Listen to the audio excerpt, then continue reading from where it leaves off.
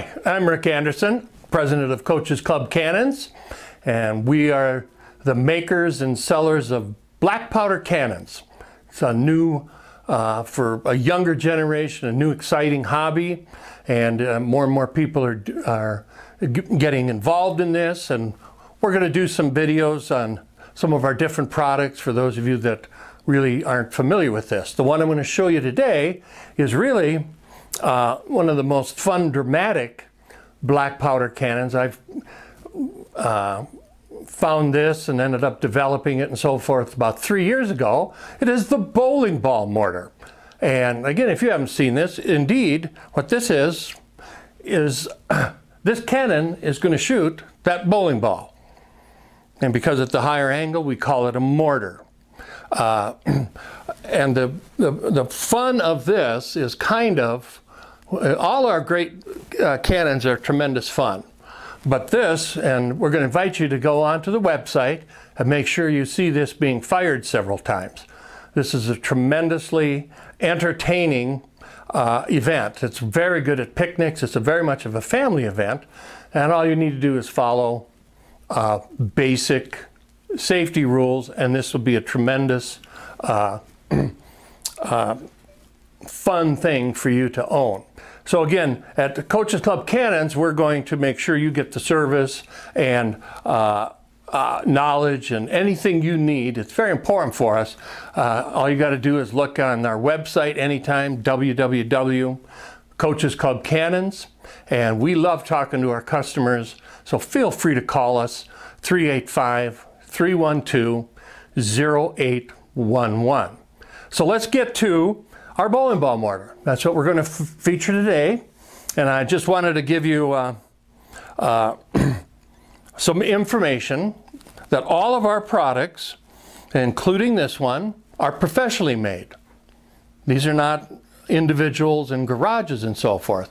They're CAD drawn, they're CNC cut, and we've done the real research, the ballistics, the pressures, the balance points.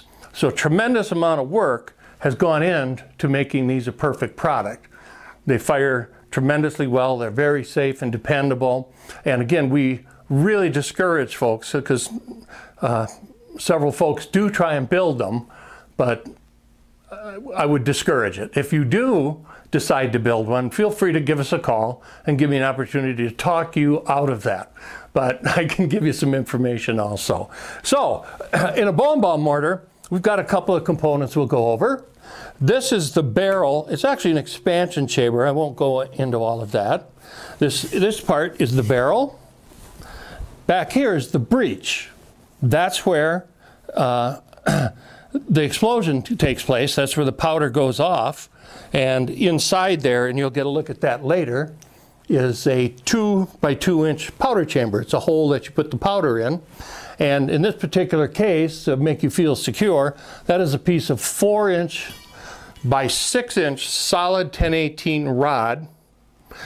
This cylinder has been carefully cut to be perfect, and then the breech is pressed in here and triple welded by our certified welders to make sure everything is perfect. On the back of the breech is what's called trunnions. You can see these, the end here. It's what holds the barrel to the carriage. All of this is the carriage. That's what holds the cannon. And in our case, and again for many of you, you'll understand that a lot of these are wood, but they tend to crumble. We made our carriage out of 2 inch by 3 inch 120 thick walled tubing, fully welded, so that it's virtually impossible to damage. That's all of our things are overbuilt, so that if you make mistakes, you're not going to pay for them. You know, you won't get hurt or anything else. So, very simply then, the other component we may have, here's the trunnion, but we also have a cap that goes over it to hold it. All right, and with this simple little 1/2 inch wrench, there's 4 bolts on the 2 trunnion caps, and what we do is get them set, and all you have to do is tighten them down, and that'll secure the barrel.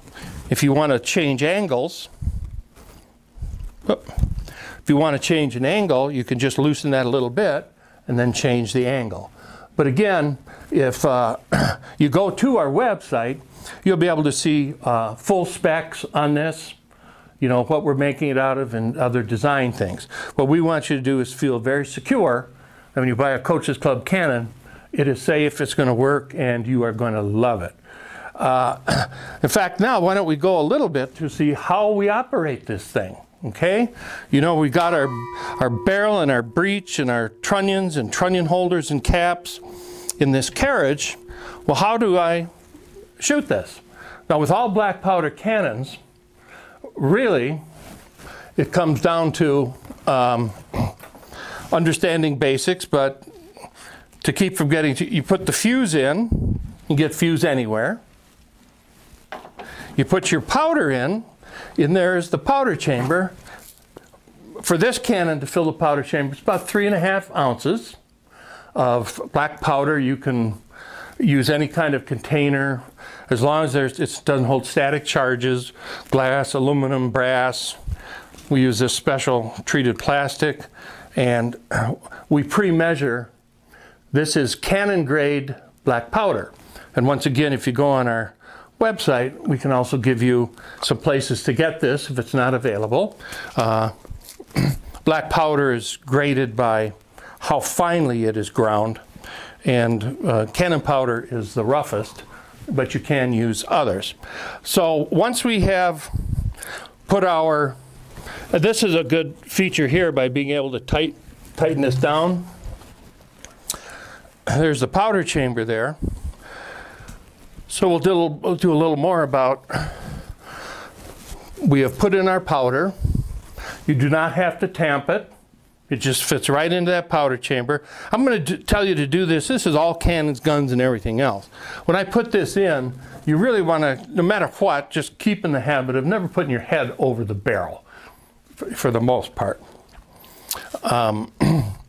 So if I put it in, I'm going to stand to the side, let that come on down. Now once it's in there, I can take a peek, make sure everything's there.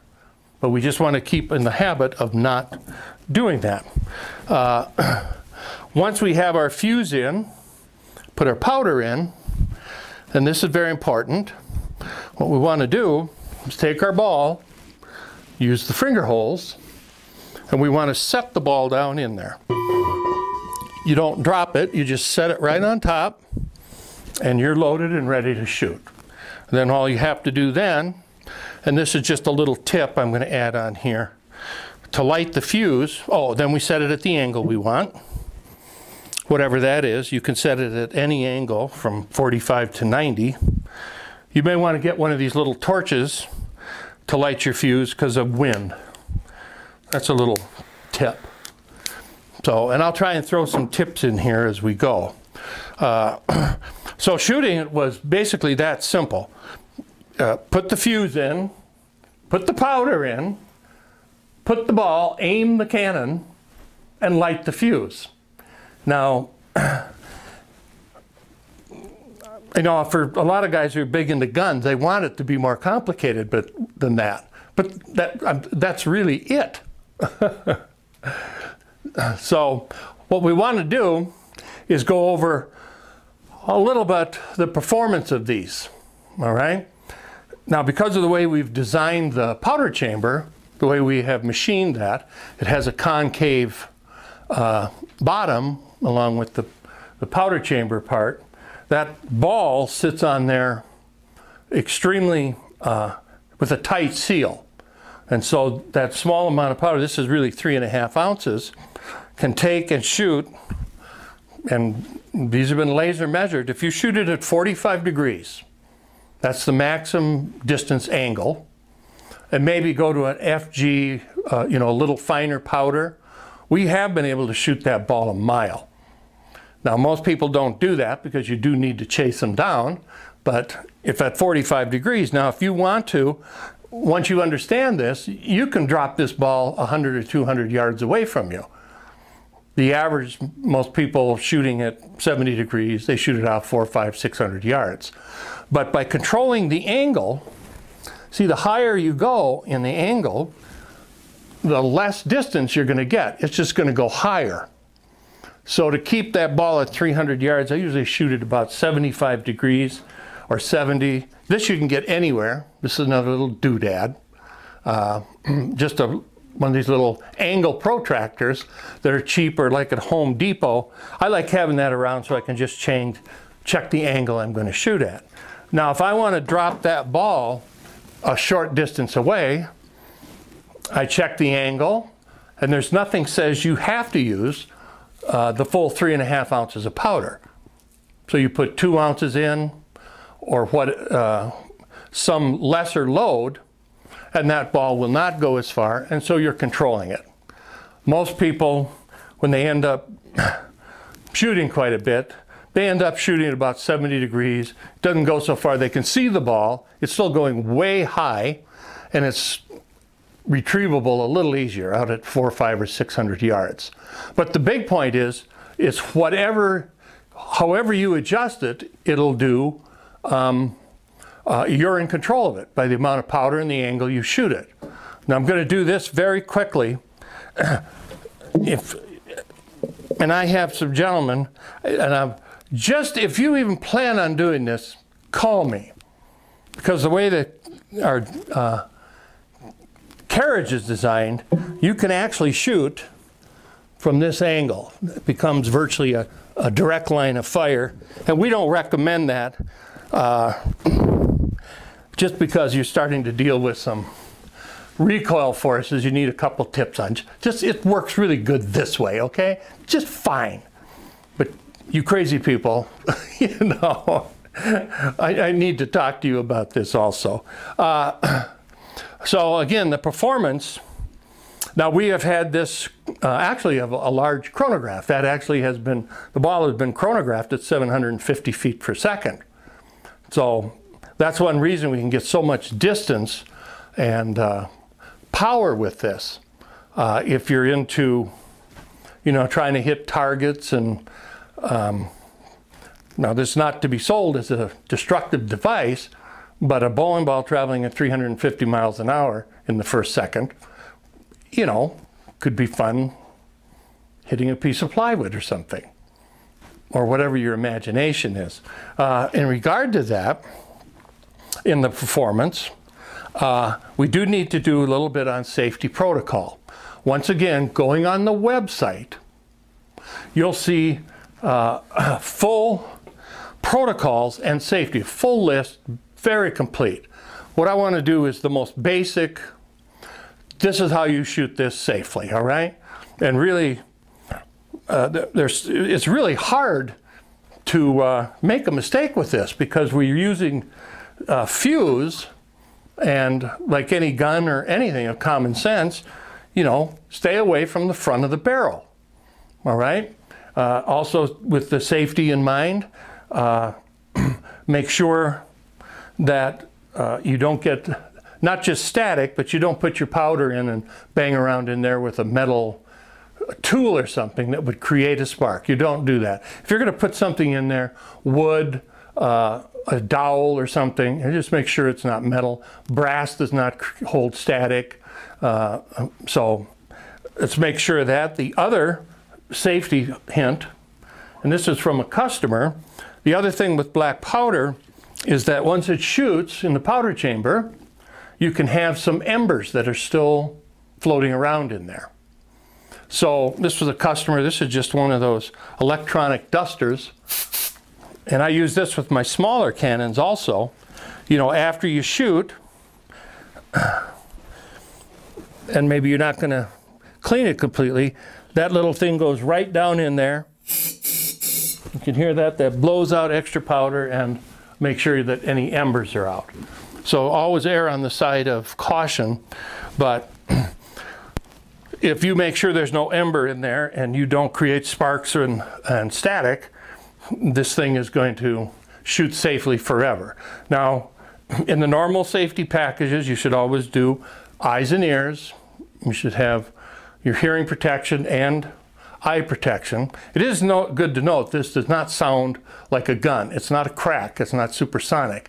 It's a thump. That's what makes it so much fun. It's like a mini earthquake. It's a boom. At the same time, when you look at our videos, you'll hear this gong. That's the ball hitting the side as it comes out. And then the ball is buzzing, and it's just a tremendous fun thing. It's fun to watch people watch a bowling ball disappear into low clouds and then come back out. So safety, again, please, it's very basic, common sense things.